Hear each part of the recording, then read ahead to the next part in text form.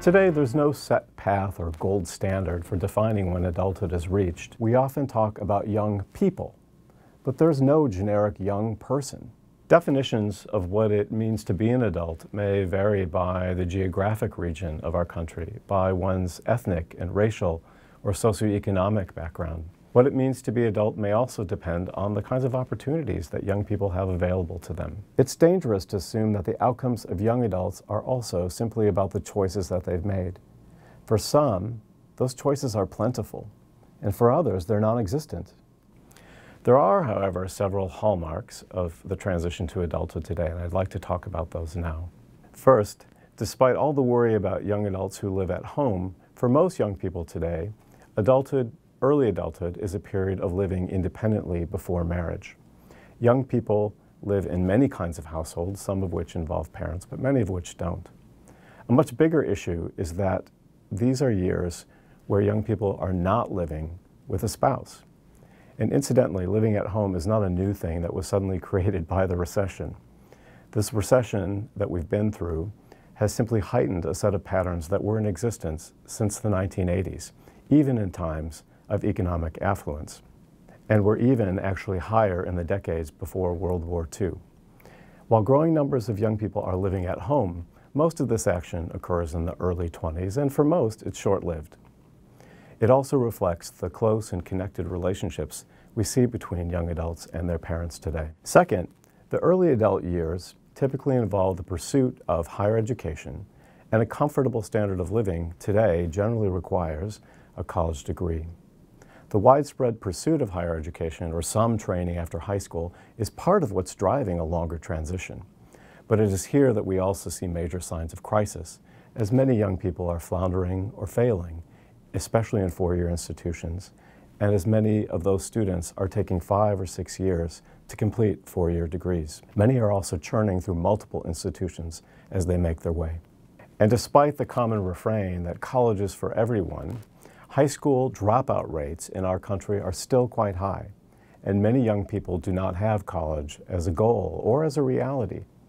The college for all mantra, in many ways, does a disservice to those students who need clearer and stronger pathways into adulthood that don't involve four-year degrees, such as community college or vocational training.